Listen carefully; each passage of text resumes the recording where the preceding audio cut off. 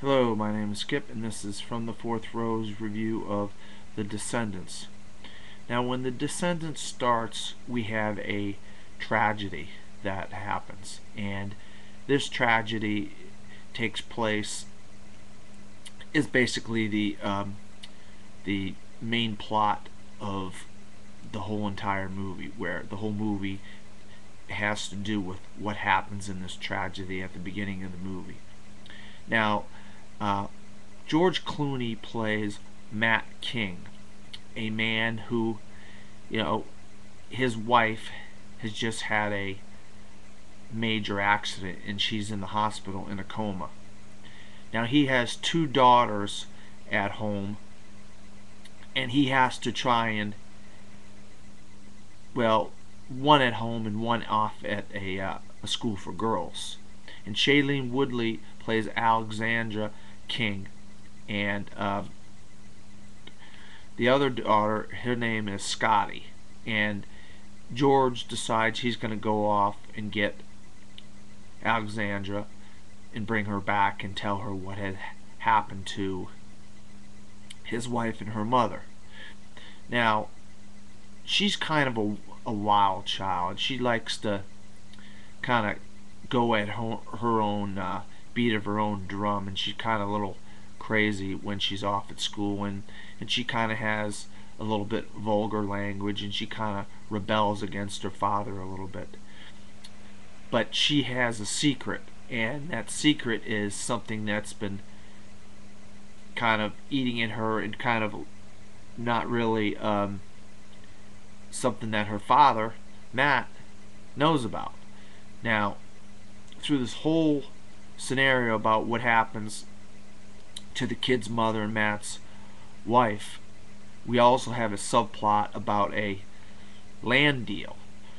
Matt is the great-great-grandson of a Hawaiian princess or whatever, and they own quite a bit of Hawaiian land. But he is not the only one that owns it. He has to broker a deal with all his family and his cousins and all these people that are involved. Now,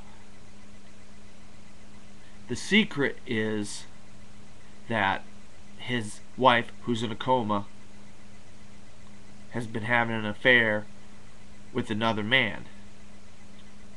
And so the whole storyline revolves around that and the land deal and all these things that are going through Matt King's head. George Clooney does an absolute great job portraying the the hardships that are going on in his life, and trying to deal with these cousins and the people that are trying to buy this land, and then also deal with having to take care of two daughters, which he's been a lawyer and he's been working a lot and he's not really home that much to take care of the daughters, but now he's forced to take care of them. And I just absolutely cannot say enough about George Clooney's performance as the everyman.